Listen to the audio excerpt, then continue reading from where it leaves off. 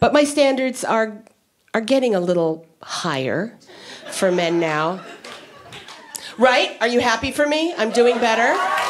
Thank you. I was walking in my neighborhood, and a neighbor came up to me and said, Amy, ever thought about plastic surgery? I was like, what? Do I look like I need it? I was kind of offended, but then I said, tell me more. And he said, well, you know, I'm a producer on a show called Plastic Surgery Before and After. I could get you a discount.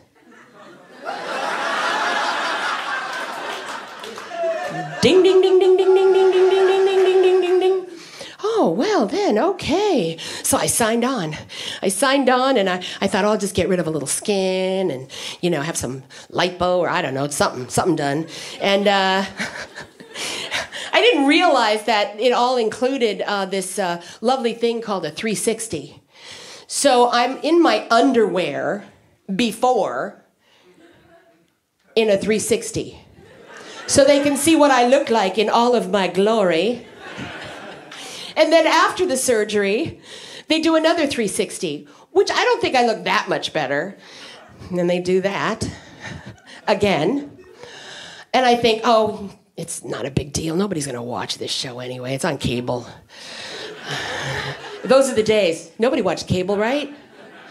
So about a year later, I'm at Costco, and this man comes up to me and says, oh, you look good.